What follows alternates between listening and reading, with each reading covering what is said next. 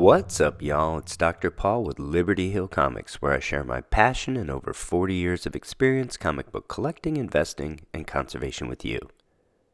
Today we're going to be continuing our new Golden Age comic book conservation project on this copy of All-Star Comics number 55 from 1950. Today we're going to have a look at some results. We have the two inner wraps that we rapid wet cleaned in a fraction of the time we normally spend, plus heat pressed while still damp to cut drying time from 2 days down to 4 hours. And we're going to compare those wraps to the first inner wrap, which we cleaned and dried with our traditional method to see if there's any discernible difference. And then we'll have a look at how the cover turned out after our cleaning, deacidification, archival paper mending, and drying procedures. I'm really anxious to see if we had any dimensional changes in the cover after all of our conservation efforts. And if we have time, we'll also trim the excess tengujo paper from the cover in this video. Thank you for joining me. If you enjoyed this video, please hit the like button. If you are subscribed to the channel, thank you sincerely. If you hit the bell icon, you'll be notified when we have new videos going up. And if you're not subscribed yet, please do so. It helps us reach a wider audience here on YouTube and create more of a community around our favorite hobby, comic book conservation. In case you missed it, in episode 1 of this series, we did a complete walkthrough of the book, assessed the condition, paying special attention to any defects that affect grade, as well as use of the comic book and permanence of the paper. We determined we had a mostly solid and complete comic book that presented reasonably well and could be read with some care, but with some significant flaws. These include a severe spine roll, a piece missing to the cover, some chipping along the right edge of the front cover, and a severely tanned cover to the point of the paper being brown in the most severely tanned areas. The interior pages were, for the most part, beautiful, with off-white to cream pages, and only a few minor flaws, including a pulled top staple on the centerfold, and a few very small tears on the reading edge of the first few wraps. We estimated the grade at approximately a 3.0, or good, very good. We developed a conservation plan for this comic book that includes assessment and documentation, disassembly, wet clean and deacidification of the cover with tear seals and paper reinforcement, and the same treatment of the interior wraps as well. After we get everything cleaned, mended, and dried back out, we'll reassemble the book without the spine roll and give it a good finishing press. If the conservation is successful, we can expect a comic book that has cleaner and brighter paper with a new lease on life, usability, and permanence. The comic should have an improved grade and also be easier to read without risking further damage, and the natural lifespan of the comic should be extended by a century or so by virtue of the deacidification we'll perform. It should also present much better and all around be a better collectible. I intend to send it to CGC to be graded and enter it into my CGC registry collection as a placeholder until I can find a high-grade copy of this rare comic book for my collection. In episode 2 of this project, we disassembled the comic book, setting the staples aside for reassembly, preserving their location and orientation information. Then, we did a few more measurements of the paper quality and dimensions of the cover and set it aside for deacidification, tear seals, and reinforcement at a later date. In episode 3, we did an aqueous deacidification bath of the first interior wrap with a calcium hydroxide solution and also performed archival tear seals with Japanese paper and a methyl cellulose glue. These methods are reversible and considered by CGC as conservation, so when performed correctly, do not result in a purple, restored label if you submit to CGC for grading, which we intend to do with this book. In episode 4, we reviewed the results from our wet clean and tear seal procedures on the first inner wrap, And I showed you the method I use for washing the rest of the inner wraps in a fraction of the time by washing 2 wraps at a time and using a surfactant and warm water. I also showed you how to use a heated press to speed up dry time dramatically. This Golden Age treasure has 12 inner wraps plus the cover, so these techniques will help us get the entire book conserved in a reasonable amount of time so we can get it off to CGC. In episode 5, we returned to work on the cover. We took some additional measurements of the dimensions of the cover, and then we wet cleaned and deacidified the cover before moving on to paper mending. We reinforced the entire spine with Japanese paper and methylcellulose glue. We also performed tear seals and reinforced the right edge of the front cover where there was considerable damage to the paper owing to the significant spine roll this book experienced at some point in its nearly 74-year history. I've created a playlist for this project. You can check it out to see all the videos in the series by following the link in the upper right-hand corner of the screen. Alright, I'm excited to see some results today. First thing we're going to do is retrieve these 2 inner wraps from my seal press. So they're in depth-wise here. That's an 11 by 17 sheet of cardstock. And it doesn't fit width-wise. As a reminder, this is Strathmore Bristol 11 by 17. It's 100-pound cardstock. It's what I do all my finishing presses in for loose wraps, and I have a link in the description where I buy it from Amazon. Boy, this page looks beautiful, doesn't it? So this went through our rapid clean and dry, and my biggest concern is it going to match up well with the wrap that we did by our more traditional wet clean, deacidification, and drying process, which takes us over 2 days. 5 total washes in 2 days it took. And these pages were done in about 4 hours total.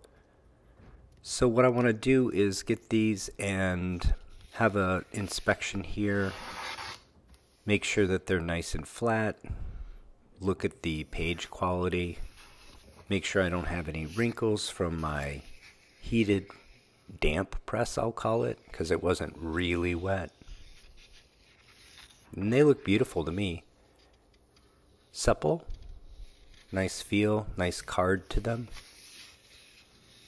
I'm very happy with this outcome, but the real test will be putting it next to that first wrap and also looking at the Overstreet whiteness level card on this page and just see how clean the paper is. So on the bottom I have the first wrap that went through 5 total washes, 2-day drying process. I was concerned it might be whiter than the other 2. I think ironically it's a little darker than the other 2. It is natural for the first wrap to be a little darker than deeper interior wraps because it is exposed to a bit more oxidation.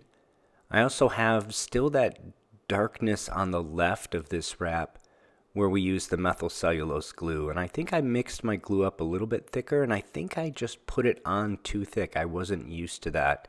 So that slight discoloration on the left, which I think is harsher here under this light than it is under natural light, is due to that.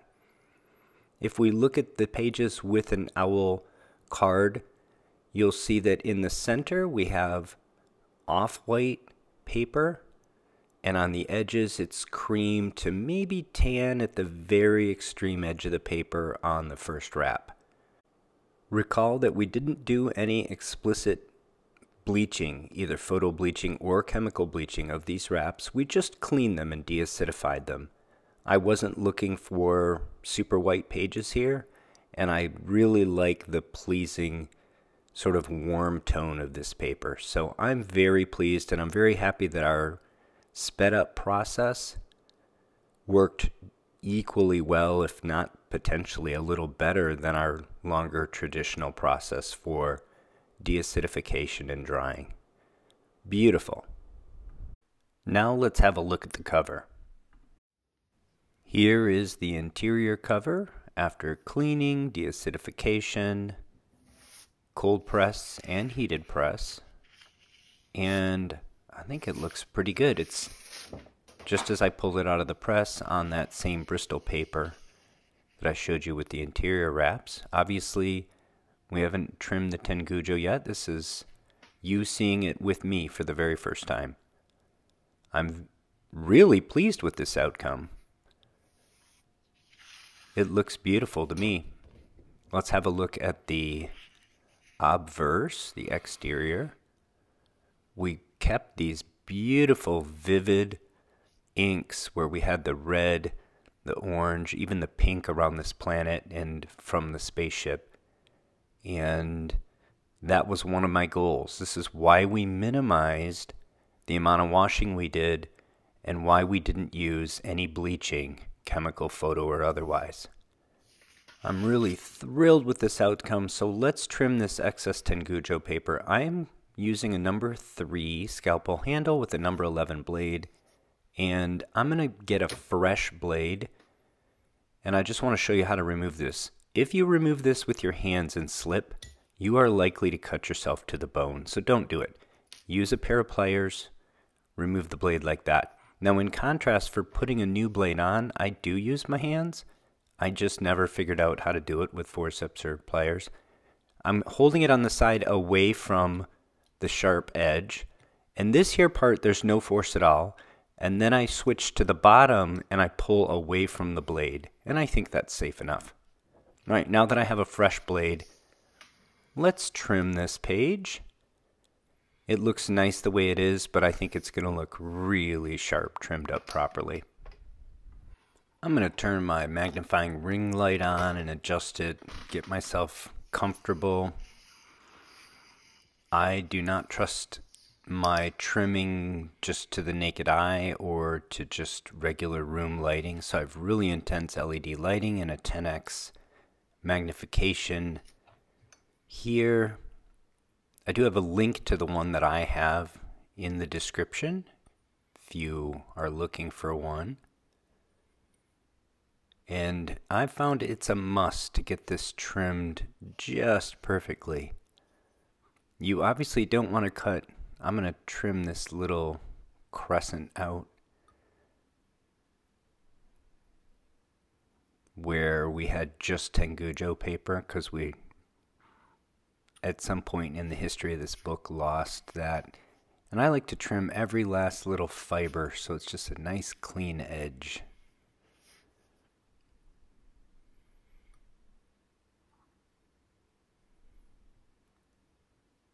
It is a treat to use a fresh blade, and it may look like I'm using a lot of force there, but I'm really just barely dragging the blade over that tengujo. And I see just a few more stray fibers, so I'm going to go ahead and trim those. This cover looks beautiful, doesn't it? Look at the vibrancy of these inks. 74-year-old ink. Super vibrant. Beautiful. I'm really glad we didn't take it too far with the wash here. So as I was saying, I'm really just barely dragging this scalpel along this tengujo. Although it is strong, it cuts easily with a sharp blade. Much more easily than the comic book does. So as long as you're not pushing really hard, it's difficult to trim the comic accidentally here. Especially when you take all these precautions. Use a clear ruler so you can see through it. That's the best way to really see the edge precisely. There was a lot going on with this edge, a lot of jagged, broken pieces, some tears, some stuff missing. So I'm going to just start by cutting myself a nice straight line through that section, making sure I don't have any stray fibers. Tengujo is made from fibers from a mulberry tree, of all things. And it's why it's recognized as one of the strongest, lightest papers manufactured anywhere in the world. Sourced exclusively from Japan. I was thinking about freehanding. I'm going to cut out the tengujo in this little corner too, because it's just a thin flap. It's not doing anything for us here. And I also don't want to give CGC an excuse to give us a purple label for piece fill. Conservation only allows piece fill with leaf casting. So we don't want to leave any visible tengujo beyond something that bridges a very small gap. So I'm going to trim the same here. The corner here is clipped at about a 45-degree angle. So there's actually 3 cuts to be made here. This one's pretty straight, so I'll use the straight edge again. And again, just a very light drag of the scalpels, all that's required for this.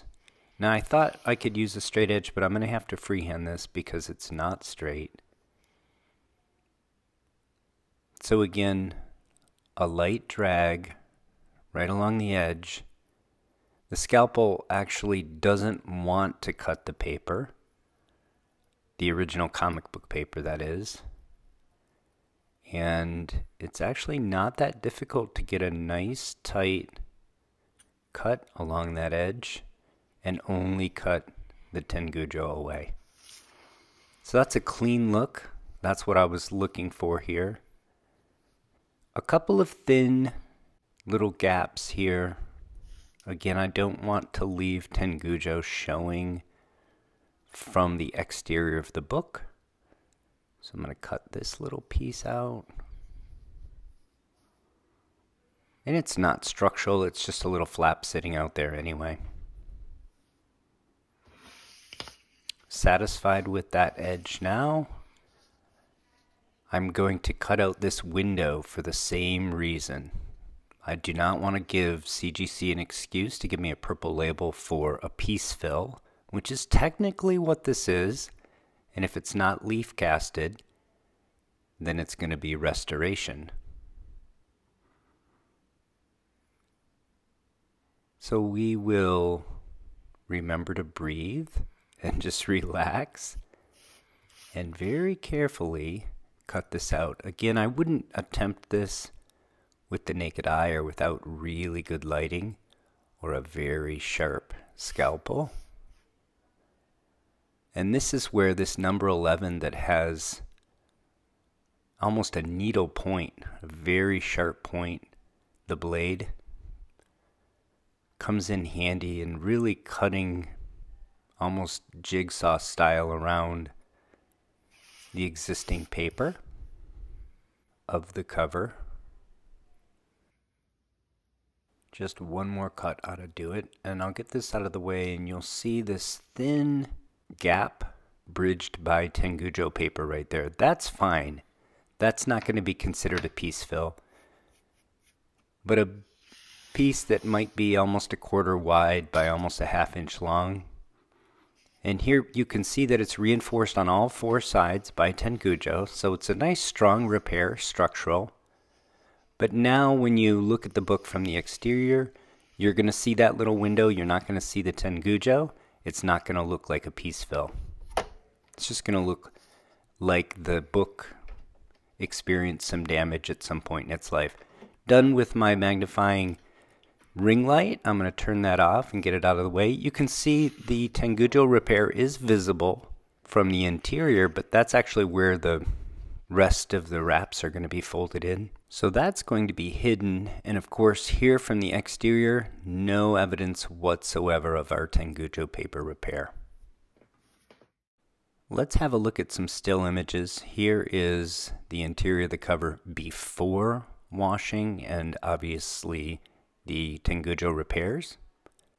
Here is the after. It is brightened up a little bit. It is just a little bit lighter. The tengujo repair down the center where we reinforce the spine is noticeable, but again, the wraps are going to be tucked in there. It's going to be hidden. The one along the left edge is actually much less noticeable. That's the one you're going to see when you're reading the book.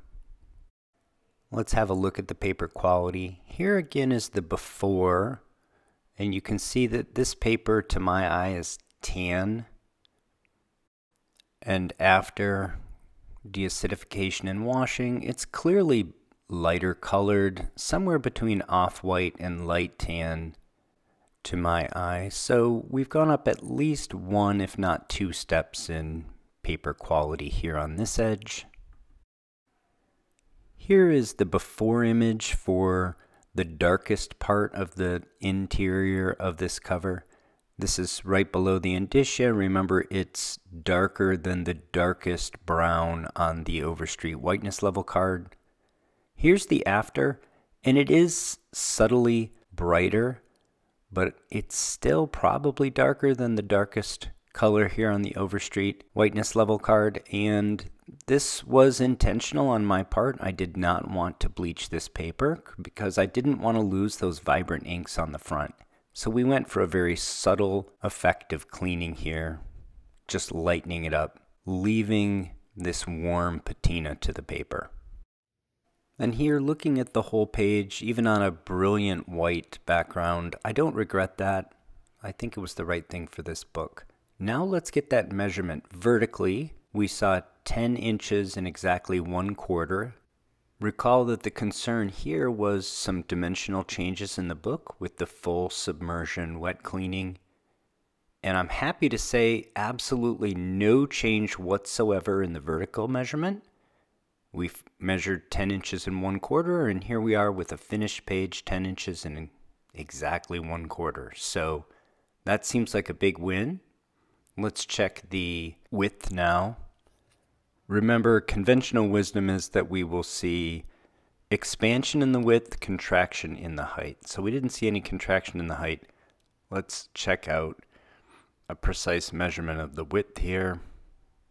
Our starting measurement was 14 and 5/30 seconds. This looks like 14 and 7/30 seconds to me. So this is about a 1/16 of an inch wider. That is what is expected. However, we had, remember, a lot of crinkling in that severely rolled spine. I'm not convinced we didn't just flatten that spine out.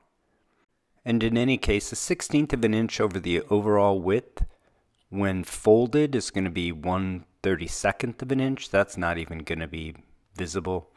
Remember that we had slightly wider here by about a 1/32 of an inch. We were at 14 and 3/16 in our initial measurement here at the top third of the book. And now we are at 14 and 1/4. So this is also 1/16 of an inch wider here than our initial measurement of our severely spine rolled and wrinkled cover. I'm counting this as a huge win. I'm not even convinced that it isn't just a flattening out of the crinkles and wrinkles in the paper and not a true widening of the cover with the aqueous bath. I'm really thrilled with these outcomes, both with the nice match for the first wrap on the pages that we did our quick clean and dry on, and also with the way this cover turned out. It's just beautiful. I have just the centerfold to wet clean and perform the staple hole repair, and then we'll be putting all these wraps back together, replacing the staples, reforming the spine, and giving this book a final press and sending it off to CGC. Stay tuned for the next episode soon, and please leave me a comment. Let me know what you think of the progress so far. Were you as surprised as I was that we didn't get any substantial dimensional changes with the submersion bath we performed on this cover?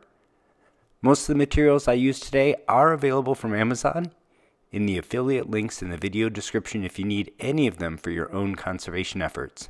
And if you enjoyed this video, please take a few seconds to give it a thumbs up, leave me a comment, and please subscribe to the channel if you haven't already. Until next time, take care of one another,